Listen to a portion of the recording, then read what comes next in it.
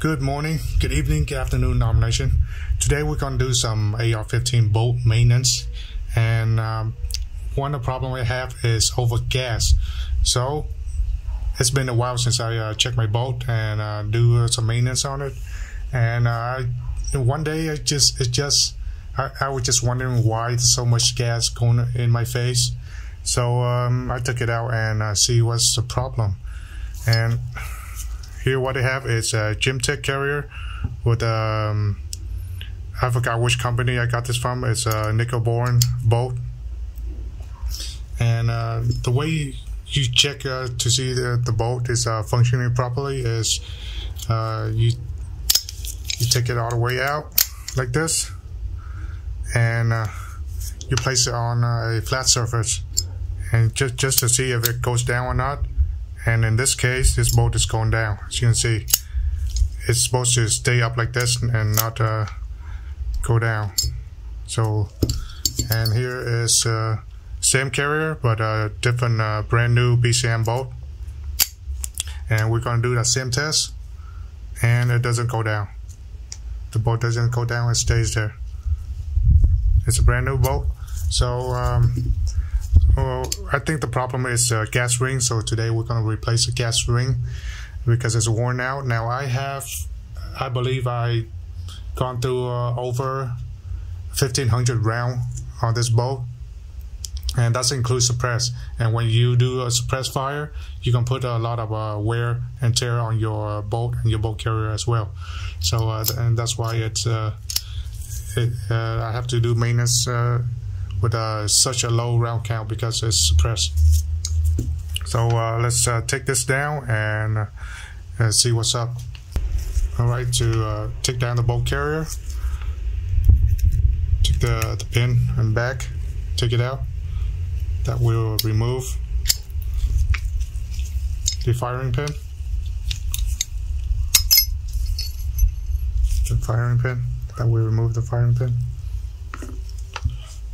And then what you want here, okay, it's kind of stuck right now.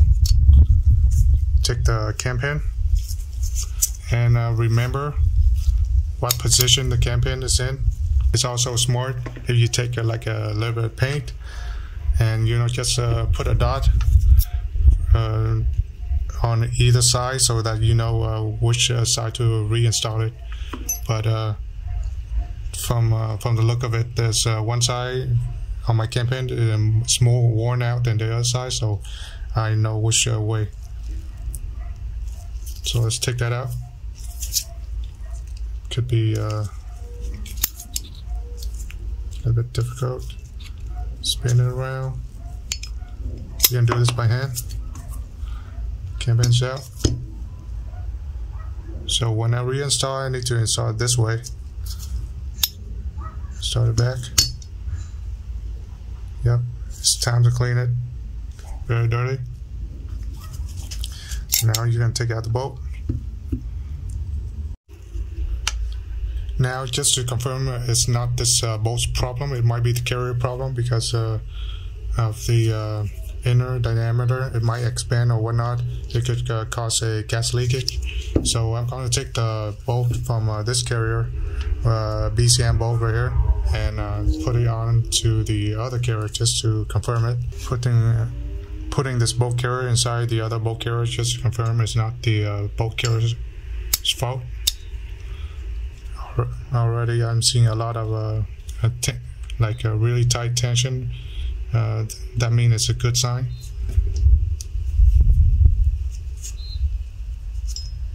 Putting everything back on.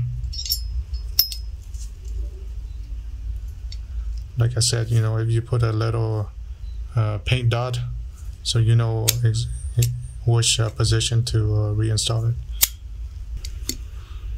Okay, it doesn't go down. Again, doesn't go down. Doesn't collapse onto itself. So it is this bolt is a problem. Mostly the gas ring. Let you see how dirty the bolt is because I shoot suppress. You can put a lot of wear and tear onto the bolt. And I believe the bolt have 3 flavor of metal.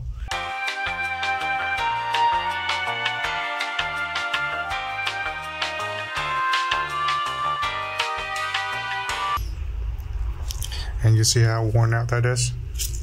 It's nickel boron. And sometimes it's better to have mil-spec bolt when it comes to like coating. You don't want any coating that's too slick, especially for your extractor.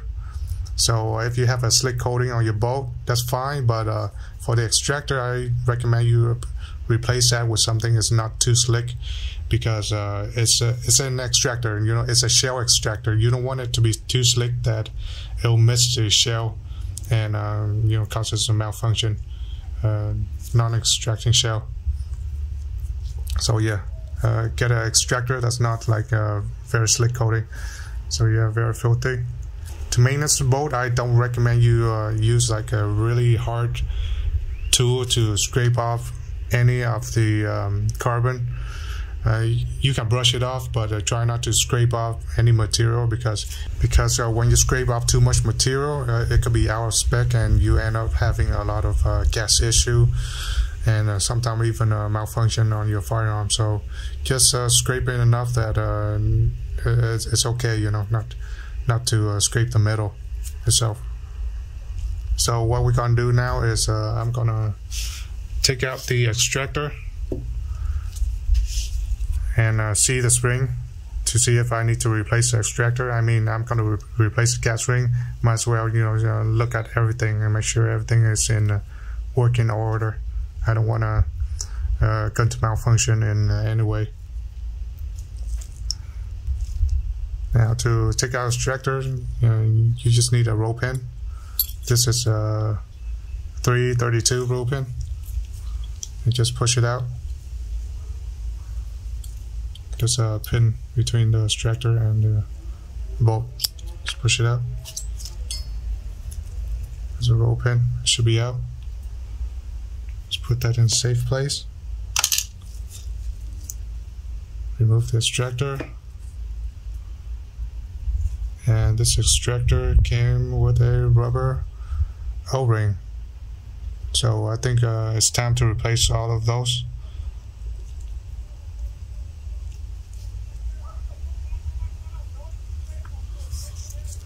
And you see how filthy my bolt is.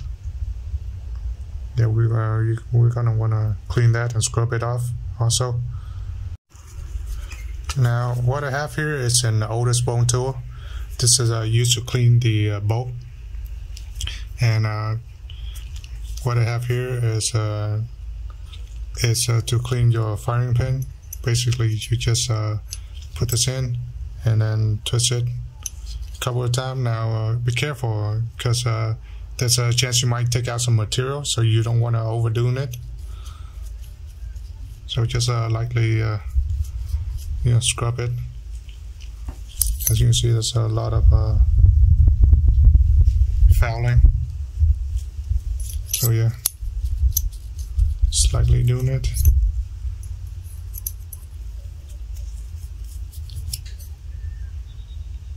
And here to clean the firing pin. And on this side, it's used to clean your gas port. As you can see how filthy, dirty it is.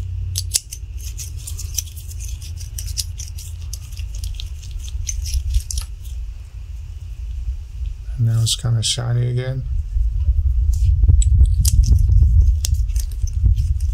Also, if you have a whole bunch of fouling under the lug itself, you can use this tool. It has all this teeth that you can scrape out like this. You can use to clean all the fouling on the lug. But I don't have any fouling. This is nickel boron, so there's not a lot of buildup. That's one positive thing if you have some sort of slick coating. But that can also be a negative thing.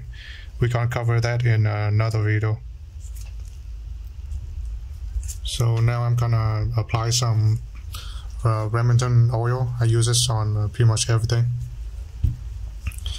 And yeah, just scrub it using a good old brush.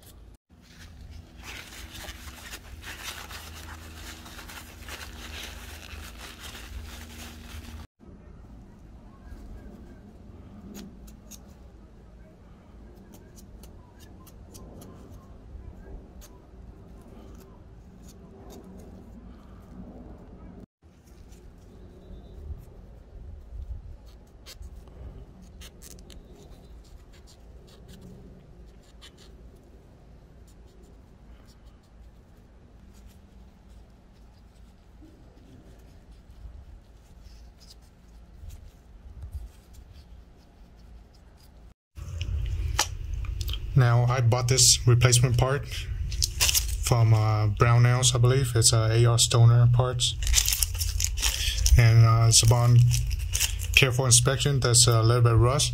So I think it came from the extractor, and not the other part. It came from the extractor. So AR Stoner is a no-go in the future for me. I think from now on I'm gonna get like a BCM or something like that, or arrow position, because you know, they do the coat the part properly, and I treated the part properly. Just rust right there, but you know, it works. I think I'm going to use it to replace my other extractor. So upon carefully inspecting the extractor on my old bolt, it's kind of worn out a lot. So yeah, I'm going to replace that with the rusty extractor, but just going to have to clean it and lube it and oil it. Hopefully it doesn't further corrode.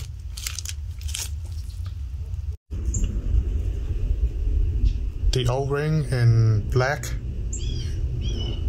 and the new ring in orange. The black one has been worn out a bit, so gonna replace that. This is for the extractor. It goes into that slot right there, the round slot.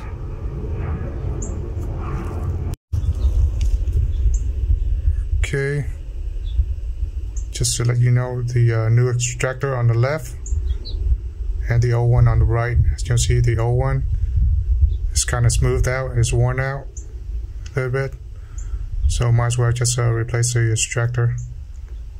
But I'm not going to throw this away. I'm going to put this into the used bin just in case I need an extra extractor for some reason. It's best just to buy a new one. Now my kit also came with the ejectors cartridge, pin and spring. I believe that is what it's called, and that will replace it right here, where you have to knock out the pin, but I don't think it's necessary to do it. It's not likely that will break, so I'm not going to change that out. Now a little tip for when putting the extractor back on: when you push down the pin, hold the extractor so there's not too much tension to it, and then it could easily go back on again. So hold it and put the pin back on. Now let's remove the gas ring. It is recommended that you have some sort of like a small tool, then dental pick, or a really small blade, or sometimes people use paper clip to do this. It's easier if you align the gas ring, but if not, that's okay. So what you do is just take out the gas ring. It has a little gap, so just take that out, just like that. One is out. Take the other one out. You just pull it out. You're not gonna reuse that, so don't worry about damaging the gas ring.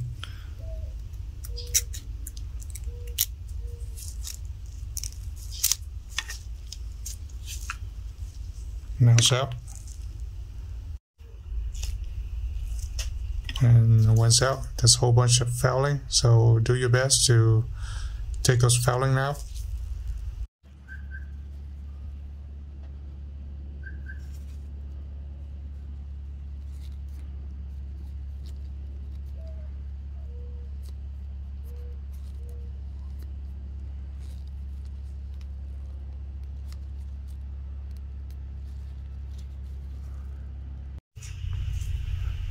Okay, on your left is a worn out gas ring,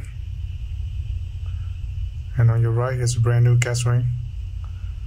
So I just coated the brand new gas ring with some Remington oil and cleaned it, because as you can see, the extractor have some rust issues, so I want to clean every part with oil just to make sure the rust doesn't carry on.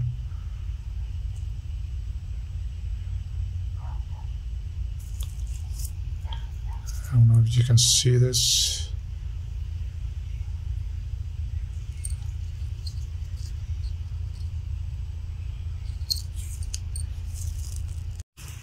Okay, we're gonna put the gas ring on. It doesn't matter which side, and you don't have to line up the gas ring either. It's a myth to not to line it up. So do your best.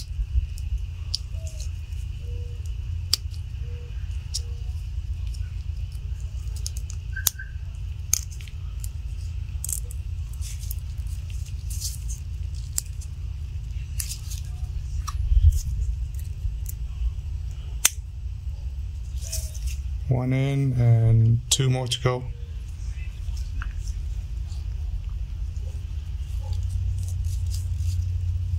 It's better just to have the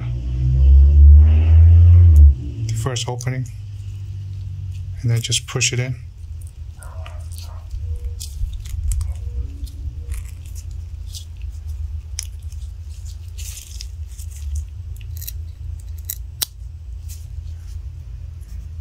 Two in and last one to go.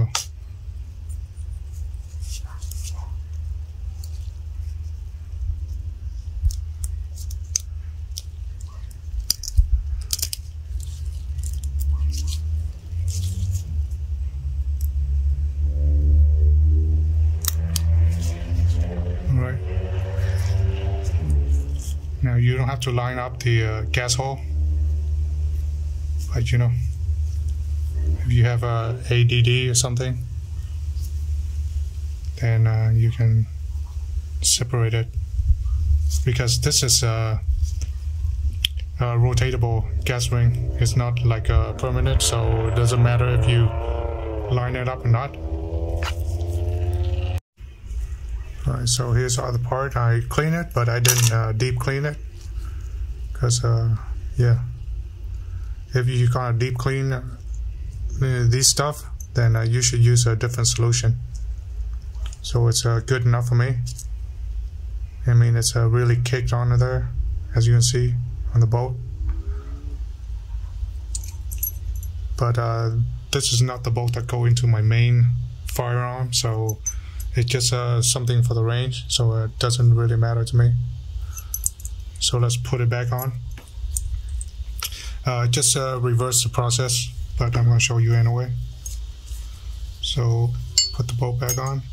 The extractor, I always go outside near the logo is.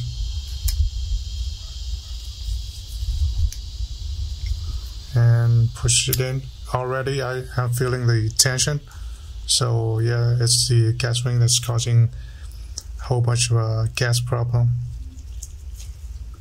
And then put the cam pin back on.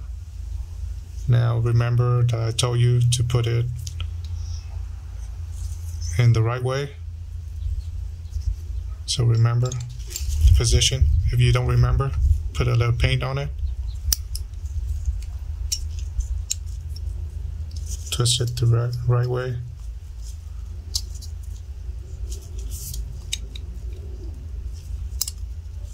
Okay, went in the correct position.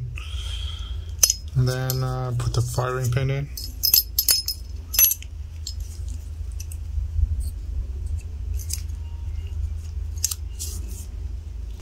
And then put the retaining pin in the firing pin. Firing pin, retaining pin. And you should be good. So let's test the bolt. Make sure it has the right tension. Already I'm feeling a lot of tension. Perfect. Doesn't go down. Doesn't go down. No more gas leak. Another fun tip is you can buy this little Ziploc from Walmart. They have this on like pill section. So yeah, put your little pouch. And then you can label the pouch and put your parts in there, so you know exactly what you're looking at. So here I had the used extractor, but everything else is new. Oh yeah. Also, you might be wondering why I use Gym Tech carrier, because it has two mode, suppress and unsuppressed mode. The S stands for suppress, and the U stand for unsuppressed.